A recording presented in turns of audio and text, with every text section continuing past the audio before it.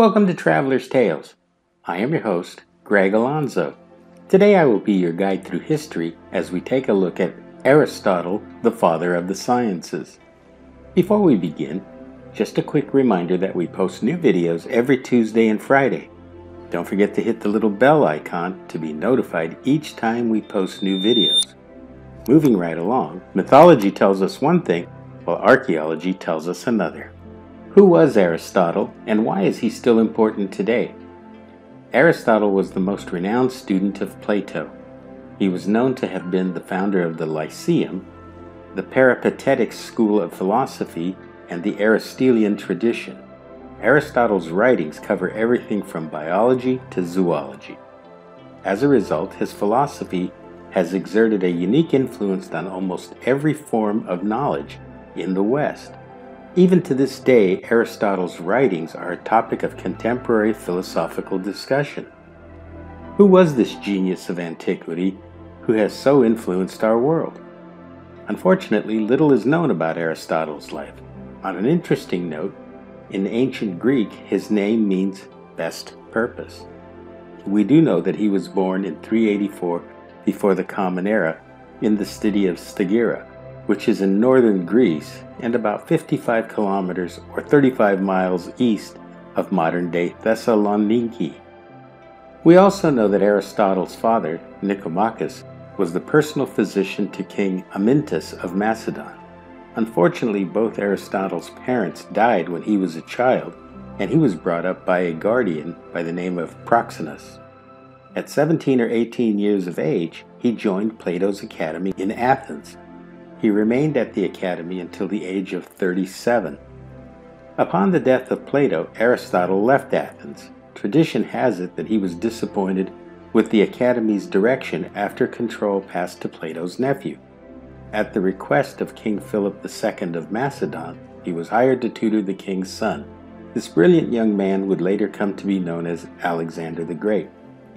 It was in fact Aristotle who encouraged Alexander to look eastward for conquest. Aristotle's own attitude towards Persia was unabashedly ethnocentric.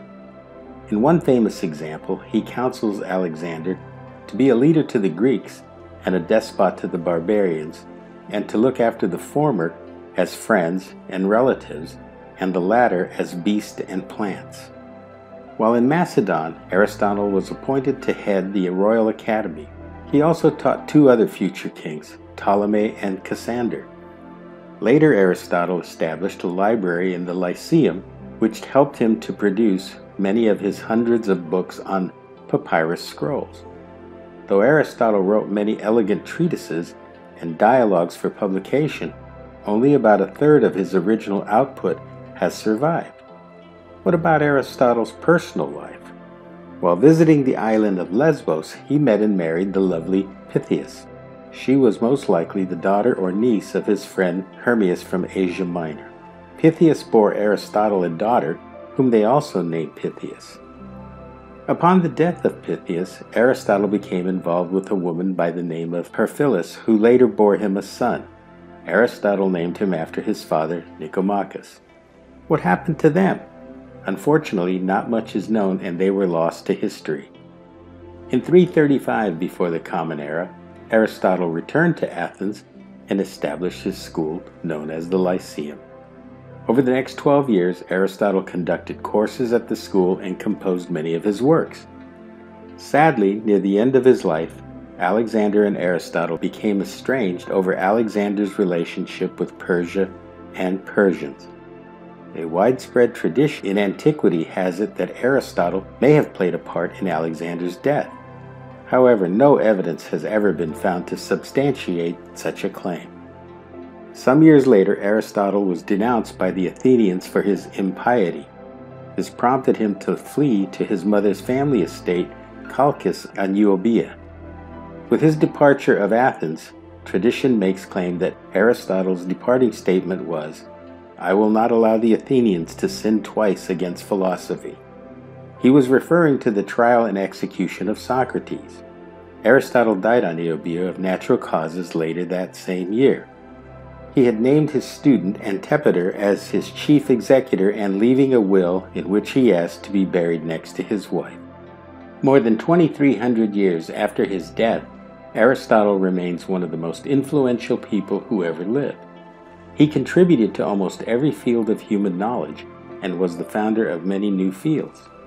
This brings us to the end of Aristotle, the father of the sciences. Thank you for joining us for this edition of Traveler's Tales. Just a reminder that we post new videos every Tuesday and Friday. Don't forget to hit the little bell icon to be notified each time we post new videos. For your convenience, we have posted our email address and Instagram information. We enjoy hearing from our subscribers and encourage you to contact us with any questions or comments you may have. If you haven't subscribed to Traveler's Tales, please do. This really is the best way to help our channel grow. Traveler's Tales will return with part 2 of Aristotle, the father of the sciences. Until we meet again at the crossroads of folklore and fact, Kartistos.